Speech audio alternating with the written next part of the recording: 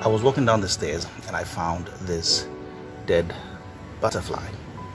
I think it just flew and then died on the stairways or something, I don't know, but I liked the colors, the black and yellow and then the green. I don't know if this can make you see the butterfly well. So I decided to do some macro shots of it. So with me I have my Nikon D750 with my 100mm macro lens. That's the Tokina 100mm macro lens f2.8, and then I have this bit of water mixed with a bit of oil, because when I started taking the pictures, what was happening was that because these animals are made to resist water, anytime I sprayed the water on the butterfly, it just went off this. It wouldn't stay because I wanted the bubbles on the feathers, for that detail over there. So I had to add a bit of oil to the water, and that's what got me to get the water to stick. So I'm gonna stick the butterfly here. Let me get close. I'm gonna prop it up so I can get that direct view on the butterfly. Now it's no longer wet, so it's quite light. The wind just keeps blowing it away. So I'm gonna spray it with a bit of water. Sorry if it's staining the that's my niece in the background. She's running away from the water. So now the butterfly is heavy and he's able to stick.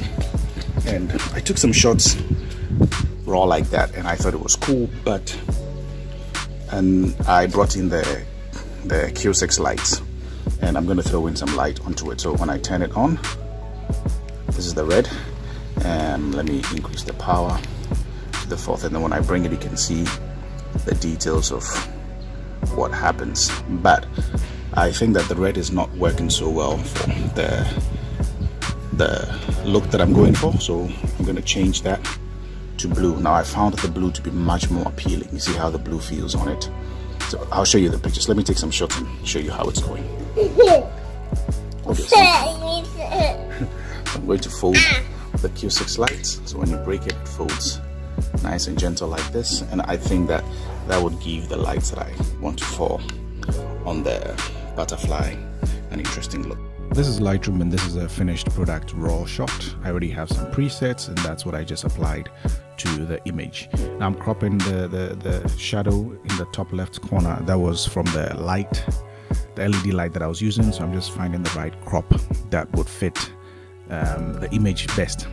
With the blue light, what it allows me to do is play around with the hue, and it's a template that I've already created, or a preset, if you will, that I've created that allows the editing of these images to be much more easier and fluid. But I still change them over time, so I'm just moving from one shot to the other. So this is a raw shot.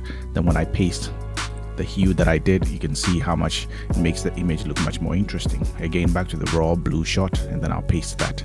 Sometimes I would go into the details of the white balance. Here I'm playing with the tint, and then sometimes I would jump into the hue and saturation again to play with it. But because I've done the hue already, the tint and then the temperature and the white balance gives a different look each time, and I think I'm enjoying this particular look that I have. So I'll probably maintain this one for this shot with just some few little adjustments alongside it. So pretty much these are the results of the images that I got, and this is how I edit these kind of pictures. I hope that you enjoyed and you learned something from this. It's a pretty simple look. Just look around you, grab something that is very interesting, and you can use that to create some really beautiful images.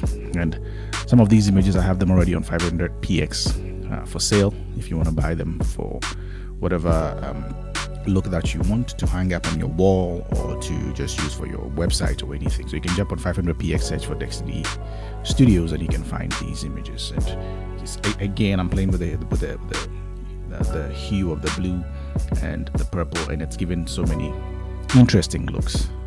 So the rest of the video will be fast forwarded, but I hope you enjoy the results, and I will see you in the next video. Later.